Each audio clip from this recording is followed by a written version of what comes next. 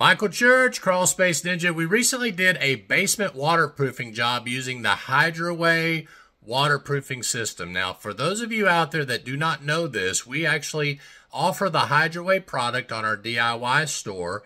And did you know you can DIY your own basement as well? I know we've talked a lot about doing your own crawl space, but also if you have a wet basement and you can't find a local contractor that you feel could do a good job for you, we are making the Hydraway system available for you that want to DIY your basement waterproofing project as well. And of course, if you're near a Crawl Space Ninja and you'd like for us to start waterproofing your basement, we obviously can do that too. Here in Knoxville, we've been waterproofing basements for many years. We don't really talk about it very often on our YouTube channel, but it is one of the things that we offer using the Hydraway system. We are very pleased with how well this system moves water to the basin to get that basement dry very, very quickly. As a matter of fact, Delaware and Charlotte are already installing basement waterproofing. We've got Columbus, Georgia doing it as well. So if you are in need of a basement waterproofing dry out or something like that, where you've got foundation water coming in or perhaps it's floating up from the slab,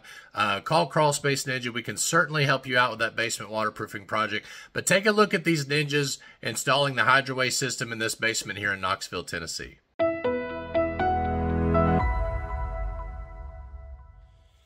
So this is how the Hydraway comes whenever we ship it to you. If you decide to do this as a DIY project, this is how it comes, and then you can roll it out. Normally you want to take it and you want to double it up. It moves a lot of water when you're able to double it up like this. So it's a very, very good product to use.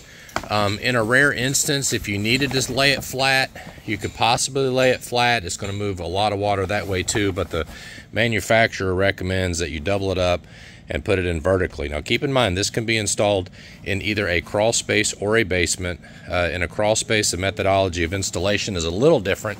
It doesn't have to go below a slab, obviously, like we do here.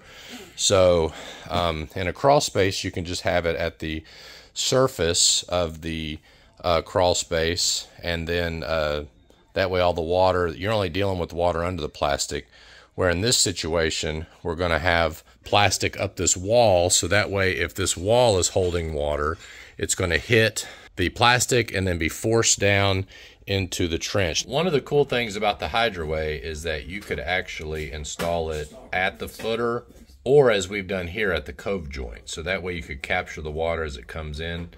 It requires very little excavation. They've obviously had to pull out quite a bit of material in this corner here. Normally corners are difficult to work around, but you can see it does very well. You just put it in vertically just like we've done here.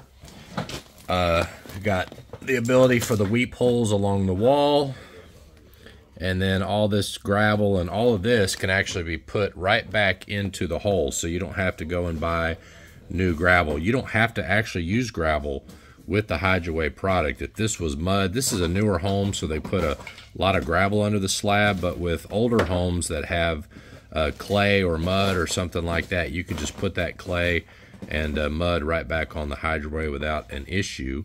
And then all of this is going to run all the way, flattens out right here, but they're going to take care of that. It's going to run all the way to our sump pump basin there. And as you can see, we got the weep holes in that area, and then we're going to pour all of it right back. So the slab, we're going to be able to get our minimum 3 to 4 inches in all of these areas. Now, another thing I want you to notice is that they painted this wall. All right, for those of you that are thinking about painting your basement wall, this wall was painted, and we still have water intrusion into this basement. So paint is very ineffective. It may work temporarily, but it is a band-aid that normally has to be corrected later. So it's better just to go ahead and install a full perimeter, if you can, basement waterproofing system to correct these situations. This is even a pretty good paint. Looks like they put it on correctly. It's even got a little bit of sand in it, as I can feel. It's a bit gritty.